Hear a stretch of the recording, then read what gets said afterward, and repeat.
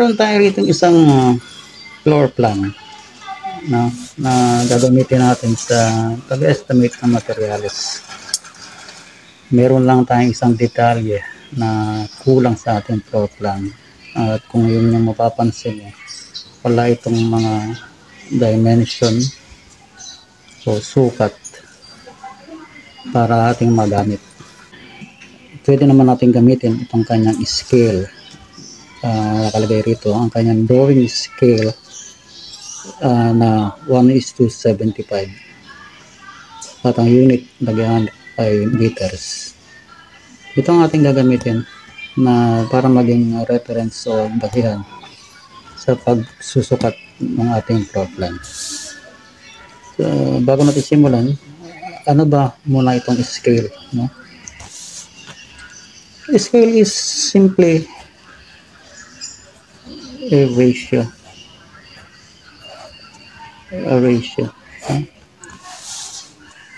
Dito ang kanyang ratio ginamit ay 1:75.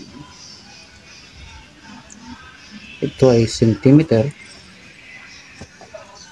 at ang kanyang nasa kanan na numero ay centimeter rin.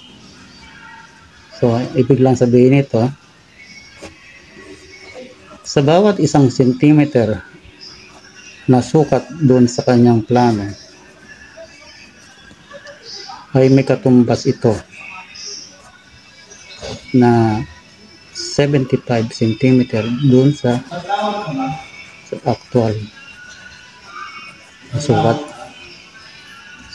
sukat, na. So ito ang kanyang scale. For every 1 cm na sukat dun sa plano, ang katumbas sa actual naman ay 75 cm. So gawin natin ang sukatan natin ng ating pattern gamit ang kanyang scale.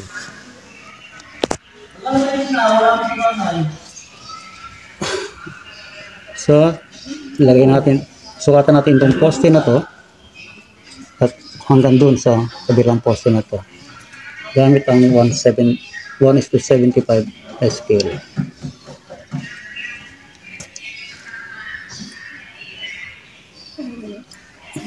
The scale is 1:75, meaning lang na ang bawat isang sentimetro na to, itong isang sentimetro na to, magmula rito hanggang dito, isang sentimetro, ay may katumbas ito na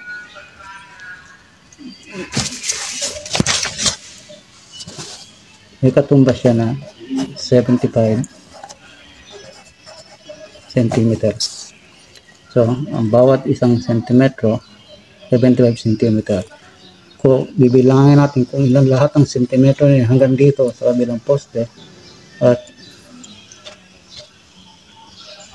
meron tayong 14 cm magmula sa kabilang poste.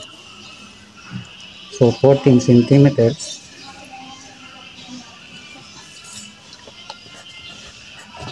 times mo ng 75 cm,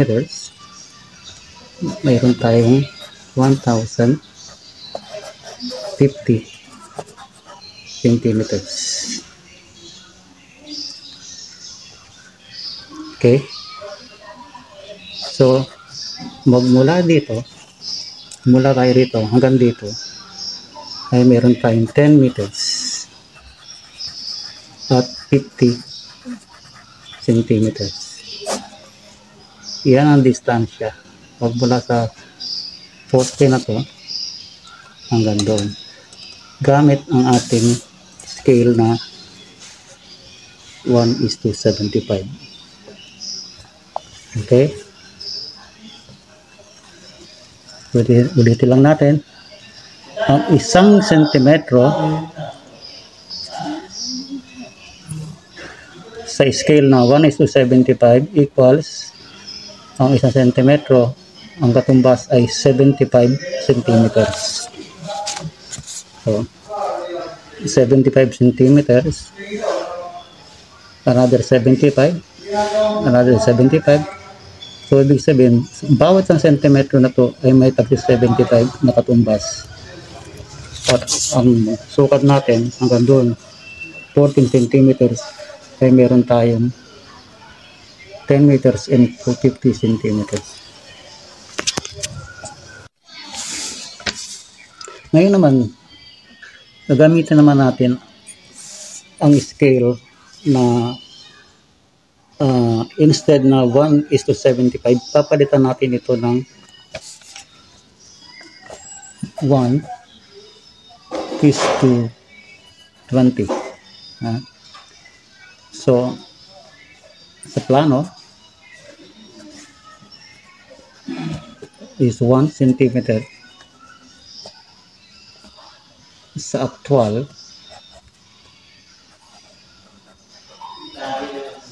ay 20 centimeter.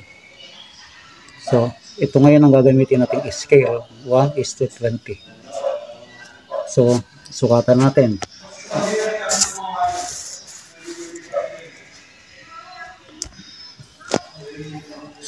Sukatan natin itong poste na to. Papunta rito sa poste na to. Gamit ang scale na 1:20. Sa scale na 1:20, ibig lang sabihin nun, sa bawat isang sentimetro ay may katumbas ito na 20 centimeters. So, bibilangin natin kung ilan ang sentimetro. So, 20 rito. Tapos, 20 pa uli rito. Another 20. Another 20. So, meron tayong 4 na 20. 1 centimeter is equals to 20 centimeters. So, meron tayo itong 4 na 20. That is a total of 80 centimeters. Meron tayong 80 centimeters, which is equals to 0.8 meter. So, sa scale na 1:20, sa bawat isang sentimetro ay 20 centimeters. Ang distansya natin mula sa poste na to hanggang dito sa kabila ay meron tayong 0.8 meters or 80 centimeters.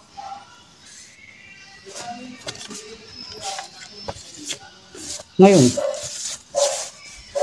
palitan natin ulit ang ating scale. Gawin natin 1:50.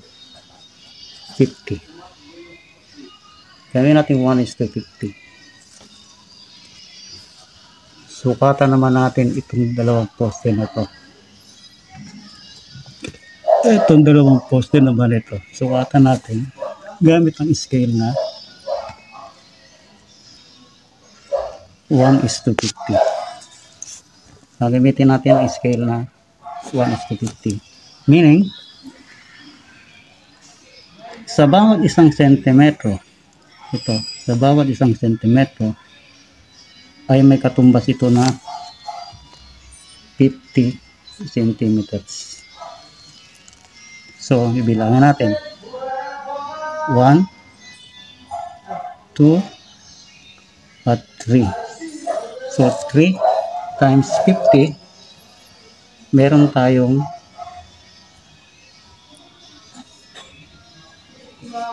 150 centimeters or 1.5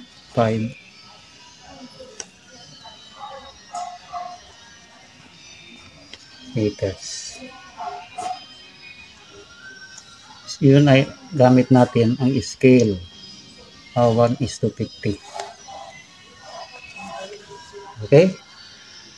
Ngayon, subukan natin naman ang scale na 1:100.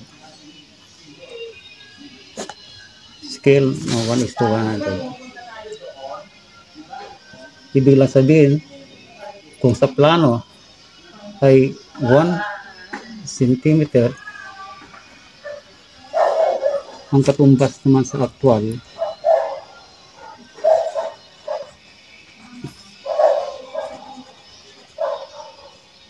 ay 100 centimeter o 1 meter. 1 meter. Okay. So, sukatan natin. Magmula dito, nandito. Gamit natin ang 1:100.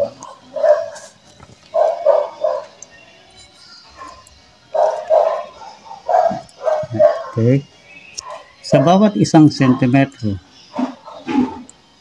sa scale na 1:100, ang isang sentimetro ay katumbas ng isang metro or 100 centimeter. Sa bawat isang sentimetro ay katumbas ng 100 centimeter. Ratio 1:100.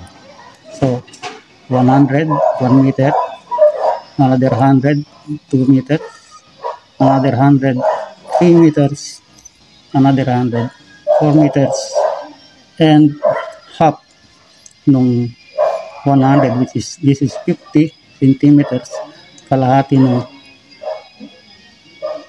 100. So, meron tayong kalahati lang siya nung 100. So, ito ay magiging 50 centimeters. So, meron tayong 4.5 meters. Magmula sa poste na to hanggang dito.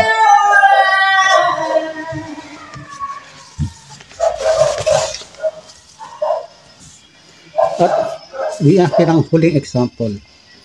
Ito ang ating huling example. Gawin natin na ang kanyang scale, gawin natin na 1:200.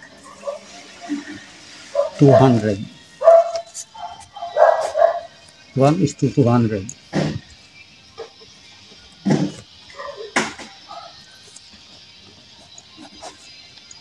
Plano, 1 centimeter is equals to 200 dun sa actual. So, paano natin gagawin? Sukatan natin itong poste na to. Okay? From here, hanggang dito. Hanggang poste.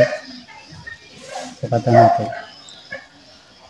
Ang scale is 1:200. So, ibig lang sabihin, sa bawat isang sentimetro, ay may katumbas ito na 200 centimeter or 2 meters. So, sa bawat isang sentimetro ay 2 metro. So, 2 meters, 4 meters, 6 meters. So, magmula dito hanggang dito, 3 centimeters. Ang bawat isang sentimetro ay 200 centimeter.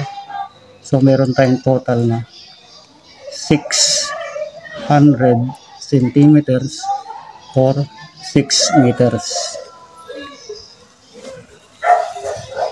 So, yan yung sa atin na scale na 1:200. So, lagyan pa natin pinakahuli natin example. 1:500. Scale is 1:500. No? CM yan. CM yan. Ito yung actual.